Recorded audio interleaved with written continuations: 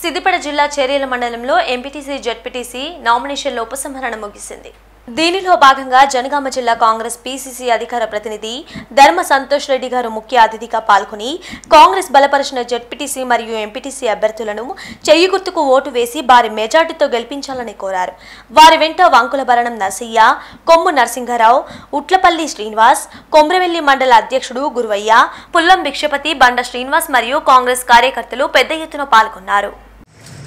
మాజీ టీపీసీసీ అధ్యక్షులు గౌరవనీయులు మాజీ మంత్రివర్యులు శ్రీ పొన్నాల లక్ష్మయ్య గారి ఆదేశాల మేరకు మద్దూరు, కొమ్రవెల్లి, చేర్యాల మండలాలకు సంబంధించి జెడ్పీటీసీ అభ్యర్థులను, ఎంపీటీసీ అభ్యర్థులను వచ్చిన అభ్యర్థనలన్నీ పరిశీలించి అందరి సమక్షంలో, అందరి ముఖ్య నాయకుల సమక్షంలో చర్చించి నిర్ణయాలు తీసుకొని అభ్యర్థులను ప్రకటించడమైనది. చేర్యాల అభ్యర్థిగా యాది శ్రీనివాస్ గారిని, కొమరవెల్లి జెడ్పీసీ అభ్యర్థిగా కనకయ్య గారిని, మద్దూరు జెడ్పీసీ అభ్యర్థిగా గిరికొండలరెడ్డి గారిని ప్రకటించడమైనది.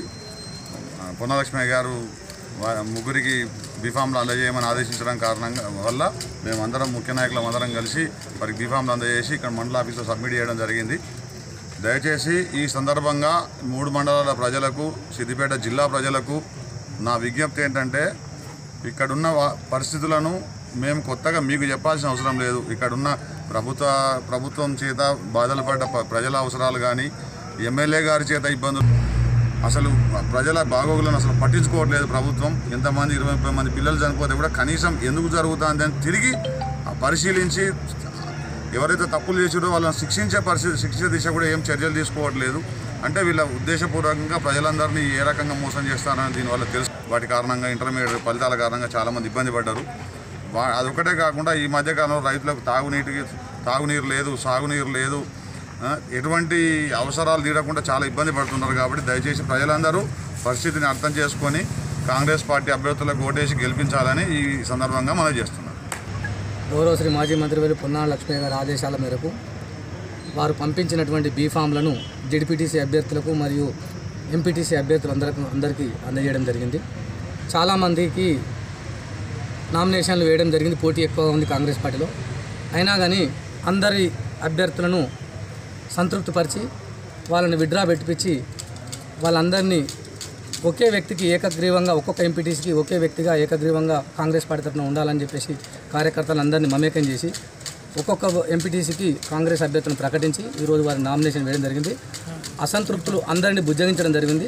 ఒకవేళ రాని వ్యక్తులు ఎవరైనా బీఫామ్లు మేము వారికి మాట ఇచ్చి ఇవ్వని వ్యక్తులందరినీ కూడా సంతృప్తిపరచడం జరిగింది.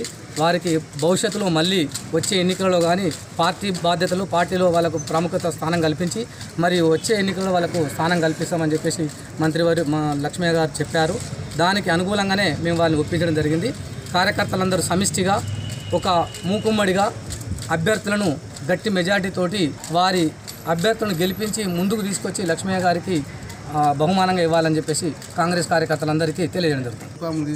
నాకు అప్పగినందుకు కృతజ్ఞతలు చెప్తూ ఈ చేర్యాల మండల ప్రజలకు అందరికీ నన్ను మెజార్టీతో గెలిపిస్తే ఆకునూరు, దొమ్మాట, వాకాడ అడ్డమ్మనుకొని ఆపుతా అని చెప్పి ఈ 18 ఊర్ల నుంచి జనాలను పోగు చేసుకొని నిరసన బాగా తెలియజేస్తూ లారీలకు అడ్డం అనుకుంటా అని చెప్పి తెలియజేస్తూ, అలాగే తపస్సుపల్లె నీళ్లను సిద్దిపేట తీసుకుపోతాను కదా అక్రమంగా ఎంత దూరమైనా సరే అని చెప్పి హామీస్తూ, అలాగే ఈ ముత్తిరెడ్డి అక్రమాలు, భూ కబ్జాలు ఎంత దూరమైనా తలకాలు కోసుకపోయినా పర్లేదు ఇక సాగనేమని చెప్పి అందరూ అండా ఉంటే ఒక గెలిపిస్తే ఈ పనులు నెరవేరుస్తా అని చెప్పి హామీస్తున్నాను.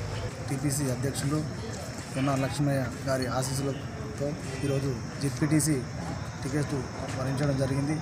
పార్టీ నన్ను గుర్తించి లక్ష్మయ్య సారు ఇంత పెద్ద పోస్టును నాకు కట్టబెట్టినందుకు వారికి ఎల్లవేళలా నా యొక్క జీవితాంతం పార్టీకి రుణపడి ఉంటానని మాటిస్తున్నాను. అదేవిధంగా యువ నాయకునికి ఇంత మంచి పోస్ట్ ఇచ్చినందుకు కొమరవెల్లి మండలంలోని 11 గ్రామాల ప్రజలు చేతి గుర్తుకు